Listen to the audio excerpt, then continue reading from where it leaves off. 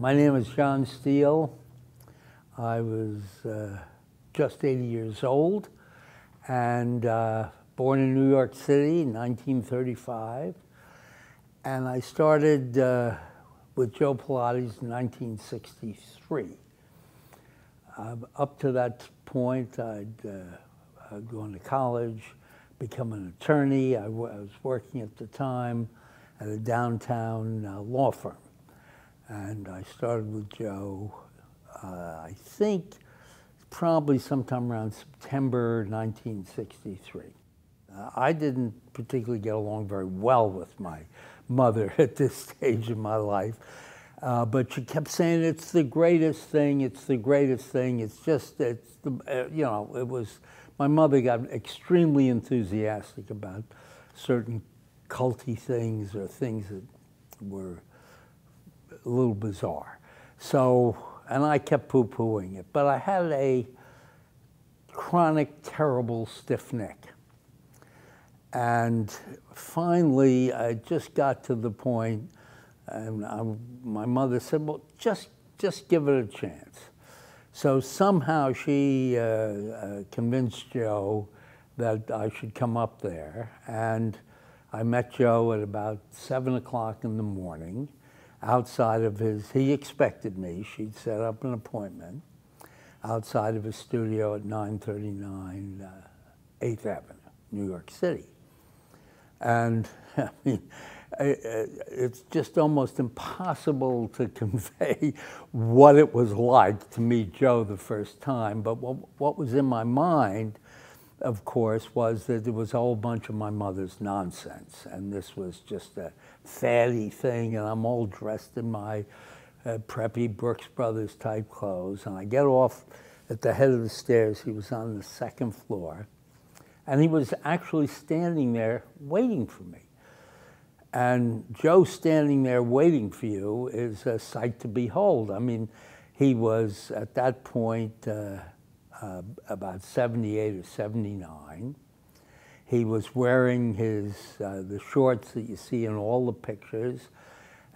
Maybe, I don't remember, maybe wearing a top, maybe not. Very bronzed.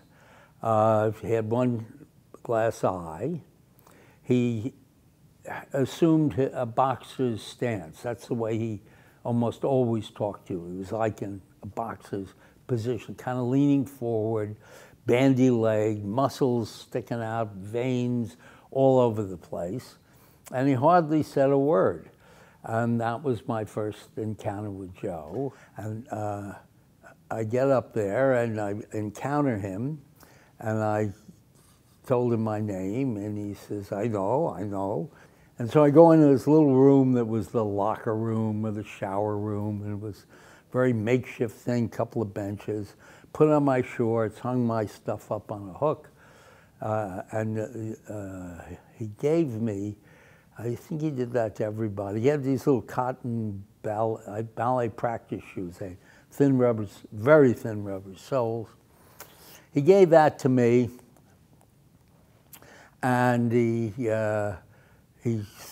kind of motioned me, said very little, didn't ask me if I had any medical conditions, if I'd spoken to a doctor and got approval to have exercise, didn't write my name down anywhere, didn't take a telephone number.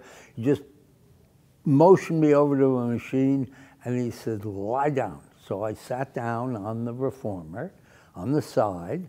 He told me exactly how to sit down, sit right there, face this way, and sit. So I sat, and then he said, swing around, put your feet on the bar and your head there, and I did that. And then he started to tell me what to do. No demonstration, no nothing. Push here, keep your feet at this angle, do this. He didn't call it the Pilates V, the way, you know, he says, separate your toes, keep your heels together. And he started to put me through this exercise. Now, at the time, I was a pretty good athlete. I was on several squash teams in New York. Anyhow, About 45 minutes later, I was in some kind of zone. He said, "You're finished." There were a few okays and goods, and no criticism, no mistake. Nothing negative. If I didn't sit the way he wanted me to, like now I'm a little hunched over, I would get a poke here. Wasn't too hard, but it was just enough to get you straightened out. Or now and then he'd put his hand somewhere and push and do something without saying anything. And he says, "Take a shower." And I was absolutely nauseous. I actually threw up in the shower, which he knew but never said anything about. And I came out still sweating. And I know that I see things, it's not an aerobic, it's not aerobic. If that wasn't aerobic, I don't know what aerobic was. It may not have been high intensity aerobic. But anyhow, I came out and he said, "Good." He said, let's say this was a Tuesday. He says, "Thursday, 7 o'clock." That was it. I mean, and then I actually went into the room with him, that I finished the exercise, that I nodded okay on Thursday. To this day, and now we're talking 55, 6 years later, I don't know why I did it. I was captivated by something. There was something coming out of him of incredible focus on me. He was not dealing with a client. He was not dealing with another name on his customer list. It was me personally, somehow. And that got you. He expected the same thing of everybody. He expected people to take it very seriously, to understand that it was not a way of losing 2 inches on your waistline, or trimming your buttocks, or fixing your abs, or whatever you were doing.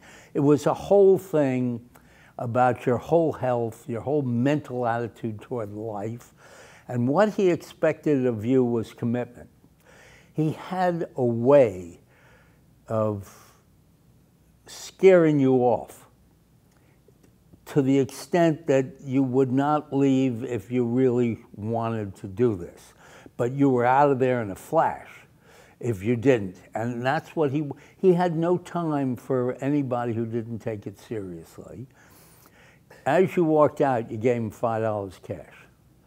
If you didn't have $5, or if you had 10 and he didn't have 5, he'd say, "Next time." And you could walk right out. Or you could say, "Joe, next time." No record, no receipt, no paperwork, no nothing. You gave him $5. If next time you came in, he would have absolutely no memory that you didn't pay him. He'd never say anything. It was not a business to him.